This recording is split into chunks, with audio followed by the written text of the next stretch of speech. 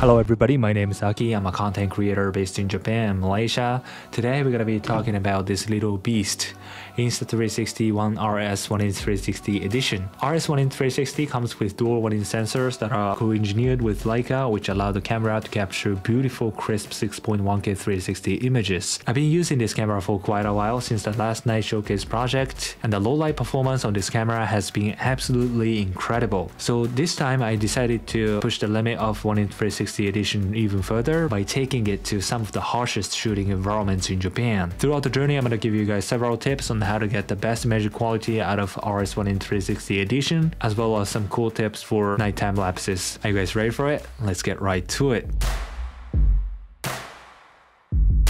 Thanks to its large 1 in sensor and state-of-the-art flow state stabilization, RS 1 in 360 is probably the most suitable camera for low-light hyperlapses on the consumer's market. First, let me show you what this camera is capable of under street lights. Honestly, you can just shoot with auto setting and get pretty good results. But if you want to get the best image quality out of this camera, always shoot manually. Connecting the camera to Insta360 mobile app is going to help you check live preview and adjust settings. Make sure the resolution is 6.1K, color profile either standard or vivid, 24 frames per second, shutter speed 1/50, ISO 160, white balance 4000 because the street light is very warm.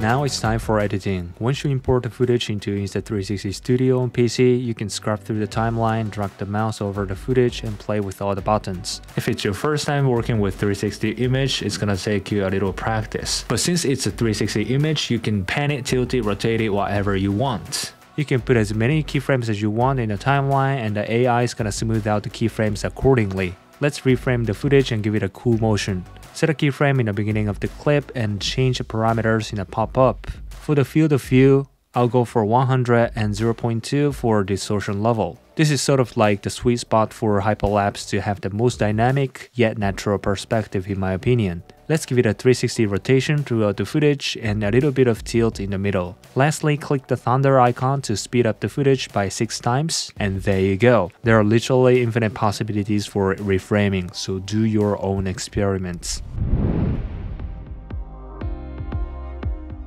I'll show you another example of hyperlapse but in a much darker situation. There are basically 2 ways to make the footage brighter. One, simply increase ISO. The highest ISO on this camera is 3200, but you want to keep the ISO as low as possible to avoid the risk of getting a grainy image. The other solution is to use slower shutter speed. When you're shooting 24 frames per second video, the slowest shutter speed is 1/24. But if you're familiar with 180-degree rule, you might say the shutter speed has to be double the frame rate. Well, yes, for normal speed playback, but this is a hyperlapse we are shooting and we're gonna speed it up in the post-production, so it doesn't really matter. In fact, the slower shutter speed creates more motion blur, so it's actually better. So here is the setting: 24 frames per second, shutter speed 1/24, ISO 2000, white balance 4500.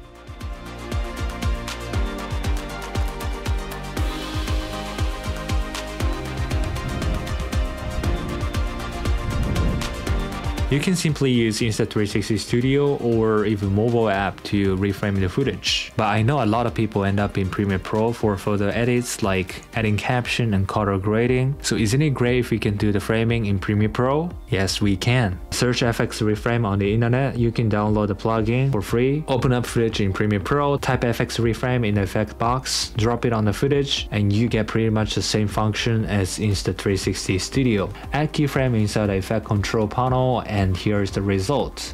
Somehow the playback on Premiere Pro is heavy, so if you have a problem with that, you can decrease the playback resolution or simply use Insta360 Studio.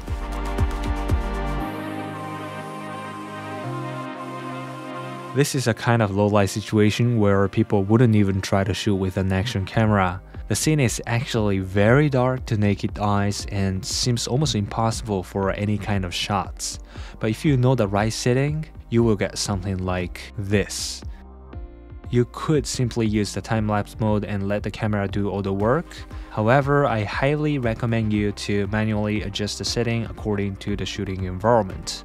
Here I used Innovo mode. Make sure the file format is JPEG plus RAW because RAW image stores more information than JPEG, which will help us in post-production later. ISO 500, shutter speed 5 seconds, white balance 4500 or whatever looks most natural, but don't go for auto. A long exposure will help increase the amount of light and also smooth out the water movement. This is how raw 360 picture looks straight out of camera. No AI stitching is done at this moment. Import and select all the pictures on Insta360 Studio and click the export button at the right bottom corner. The app automatically stitches the pair of images into one seamless picture, and this is what you get after export. Now import all the stitched images into Lightroom for color grading. Since we are working with raw pictures, we have a lot of flexibility in adjusting the color and brightness to our liking. Once color grading is done, synchronize the setting with the rest of the footage, export the pictures, and open up Premiere Pro. When you import the color graded pictures, make sure to click Options, Image Sequence, and select the youngest number file so that all the images are automatically imported chronologically. And now we have a high-resolution 6.1K 360 time-lapse video. Drop FX reframe effect on the clip, set keyframes as you want, and there you go, you get an awesome high-quality motion lapse.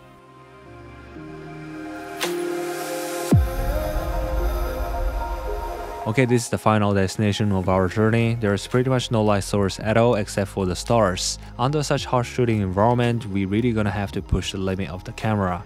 My favorite setting for Starlapse on Insta360 is Starlapse mode, ISO 800, shutter speed 30 seconds, white balance 4000.